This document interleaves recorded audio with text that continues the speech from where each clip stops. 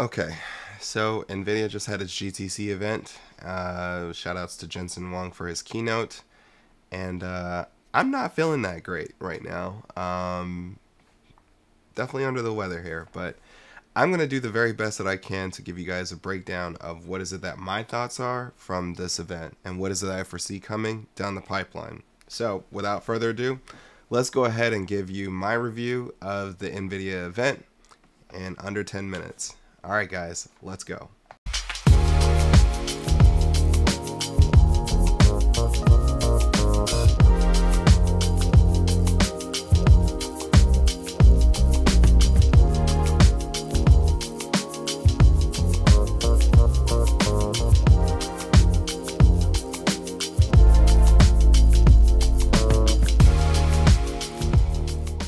All right, so Nvidia had its keynote to kick off its GTC event for 2024.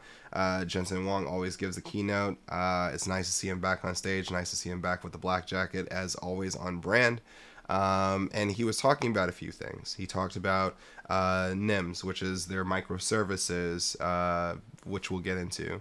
Then he also set the stage for their Blackwell series, which is the next generation of its AI computing chips, which will also trickle its way into the standard GPU market, but we'll get into that too. And then the other thing that they did was, of course, what's a keynote without robots, especially in this day and age, since everybody is mentioning, AI integration into our services, AI this year. So pretty much he dropped the gauntlet and said, let's go a little bit further. I'm going to take a page out of Elon Musk's page.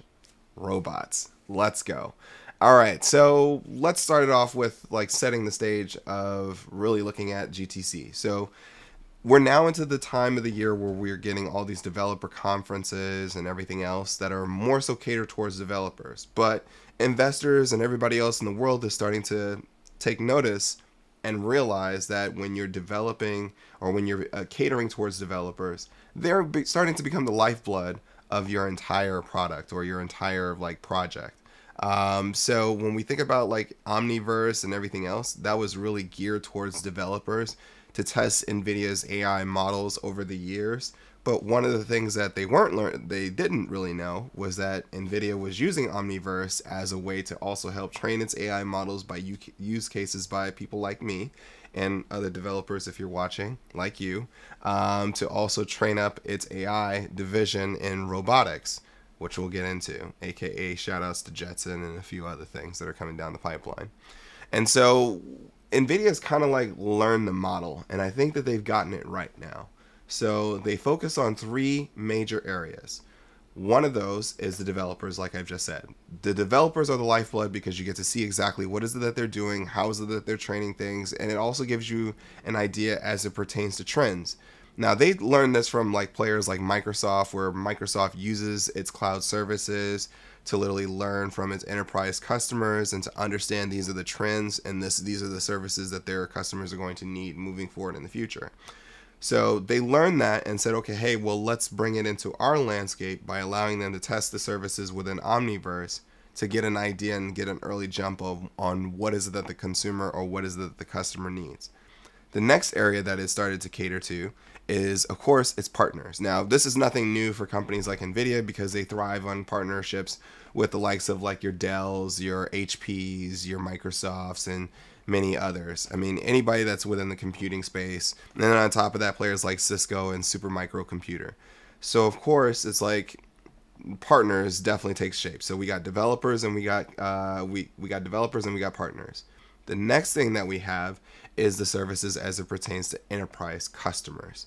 So your enterprise customers, like for example, your Mercedes-Benz, your BYDs, your Microsofts, start to see some recycling of names here, where they focus on things like data center, cloud, storage, as well as also AI through the cloud, bringing those services available, and then of course generative AI through the LLMs, in which that they're able to do. So they kind of crack the code here in understanding that we can solve it on both for developers when they want to use tools independently, and then essentially we can start charging them fees or even make it free for now, but ultimately charge them later. And then on top of that, for our partners, we charge them what our contract prices are. And then for what our enterprise customers are, we charge them what our enterprise contracting values are. So if they need more chips and everything else, aka Blackwell or upgrades to cloud services, it kind of like creates this nice little moat that Nvidia is building around it. Now, what are some of those things that make the moat, right? So Blackwell. So Blackwell is literally the upgrade to the H100 series AI chips. Now, of course, everybody's going to be like literally fighting over these chips like, you know, like it's the newest Cronut or the newest Yeezys that once upon a time were like oh so rare. Especially due to a supply and demand issue as it pertains to more demand than there is supply. So we're dealing with some economic bottlenecks there, meaning that Nvidia cannot produce as many chips as much as everybody is demanding. So of course that brings things to a high. And then of course their margins of what it costs for them to create these things versus what they're selling it for. That's a whole nother conversation. Let's stick to the GTC event though. So which brings into the part where we think about the services for developers, the microservices. So in the developer community, you can make these microservices available for developers or startups to literally use these microservices to literally deploy AI into their software or their platforms a lot easier. So it makes them deployable a lot faster, and of course they can scale also a lot easier, especially when using artificial intelligence, machine learning, you name it, and especially training models as well. So you know, it's going to be kind of interesting to see what we do here at FTC. Cough break. Don't worry, I'll probably just edit that out. So what we probably see is, you know, we're probably going to notice a few things here moving forward. We're probably going to notice that the fact that that's going to become a model that ultimately it goes in a tier format as it pertains to pricing. So maybe 1 to 2 tiers as it pertains to like a freemium model, and then maybe like an as needed model when you start to scale up for the developer community. And we already see this in services on the enterprise side as well. So then they brought out the robots part, which is probably like the showstopper of the entire event. So the showstopper, which is AI robots, is the fact that it's pretty much like Jensen dropped the bomb and letting everybody know that it's like, hey, it's going to be each and every single one of us that is going to be training these AI robots. So teaching them how to walk, how to move, posture, and everything else, maybe even other things in the future. That's all going to be done by us. And we've kind of like seen these models before, like with, you know, Nvidia Drive, where once upon a time Nvidia Drive created Nvidia Vision and many different other things, where it's able to take in what it's learning from the car ride and be able to recreate an entire 3D model of the world that the AI sees.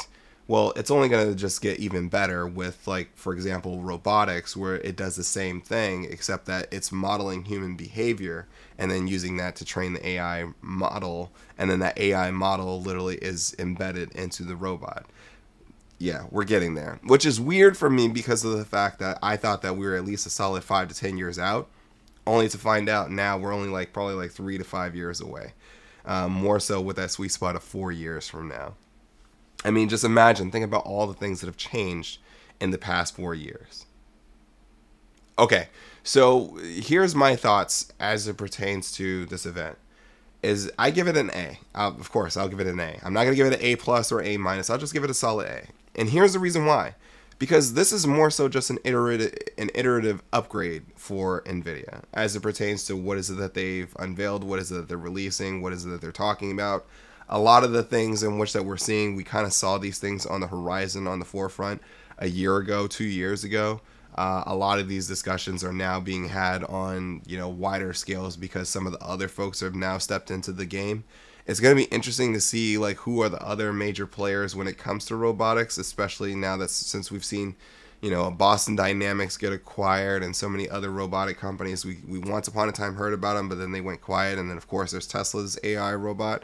So we're now at that point in time where it's like, okay, if Nvidia literally steps in and like literally takes and corners this market and is not only just first, but shows that it actually works and it's proven on the manufacturing, agriculture, as well as like other enterprise-based work, this could get very, very interesting. Now, Jensen spoke towards that $1 trillion opportunity, which he kind of like, I think that he kind of left in there for investors to kind of like give justification, like, hey, we know that we're trading at this value right now, but kind of like, you know, understand that these are market opportunities that we're growing into. And for all intents and purposes, I wish Jensen and Nvidia all the best. I think that honestly they stand a very good chance as it pertains to like literally cornering specific types of the market. And if they don't corner the market, but they'll have a very high heavy footprint inside that market. So I would just say like this is one of those ones over the next 2 years. This is definitely going to be one of the companies to watch for sure. Now, is this going to move the stock moving forward as it pertains to like what we just heard? I think that investors and analysts will take this information and analyze it, of course, and look at, you know, financial models and kind of get an idea of when some of these things are planning to release. And then they'll start putting out their price targets. But I think that their price targets have already been set for the year. A lot of them have had to reshape their price targets. So we're probably seeing like $1,000 price targets and everything else, with the potential pending stock split, which some people are talking about, which is very possible it can happen. But I think that as it stands right now with Nvidia, I think that there is nothing that we heard today that literally says, okay, hey, I should be even more of a buyer into Nvidia if I've already bought a significant portion. This is one of those ones where it's just like, okay, there was no one more thing. It was everything in which that ultimately justifies the stock as it pertains to its price point. Is the price point a little bit too valuation rich right now? Possibly. But yet, at the same token, is it like too overvalued to the point where we don't believe that there's opportunity there? No. The one and only knock that I will consistently say that I have against Nvidia is, you know, bring in $100 billion in revenue, then I'll believe it, even if it's just for one quarter. All right, so all in all, the event was good. The announcements that were made, so microservices, Blackwell, data center, as well as also focused on AI robotics. That's a pretty dope lineup from what we've heard from Nvidia moving forward, and we know that they will deliver. So what do you think? What were some of the things that excited you? What are some of the things that you want to learn about this that's coming forth out of the pipeline? I want to hear about those comments down below. Until next time, I'm Mark Monroe. Peace, y'all.